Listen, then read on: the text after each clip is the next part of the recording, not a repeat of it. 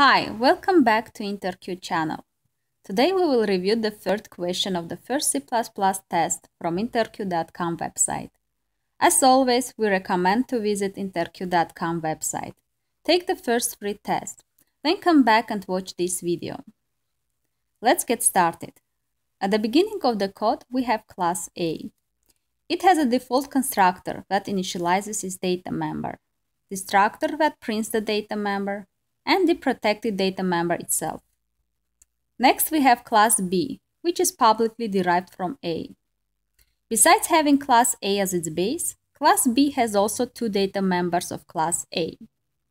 The constructor of the class B initializes these data members. The first data member is initialized to the value of integer data member derived from class A plus 1. The second data member is initialized to the value provided as an argument to the constructor B. The destructor of the class B prints the integer data member derived from class A, then decrements the value of that member. In the main function, object B of class B is defined. The constructor of class B is called to create the object B.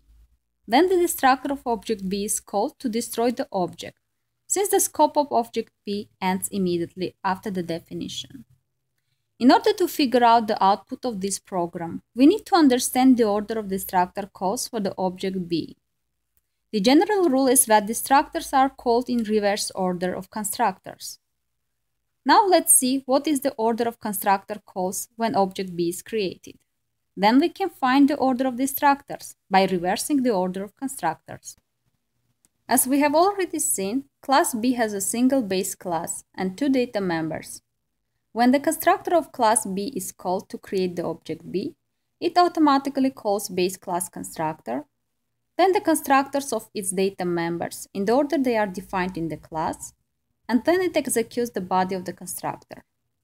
Note that there is no explicit call to the base class constructor. Compiler automatically generates a call to the default constructor of the base class as the first call in the constructor of class B.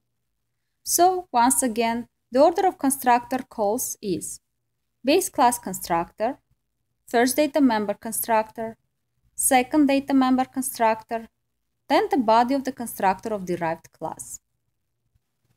This means the order of destructor calls for object B is the following: the body of the destructor of class B, destructor of the second data member, destructor of the first data member, and then destructor of the base class A. Note that inside the body of class B destructor, the value of data member derived from class A is decremented after it is printed. Since the base class destructor operates on the same object, it prints already decremented value of the data member. So we completed the review of one more C++ question from interq.com website. Thank you for watching this video and stay tuned for more videos.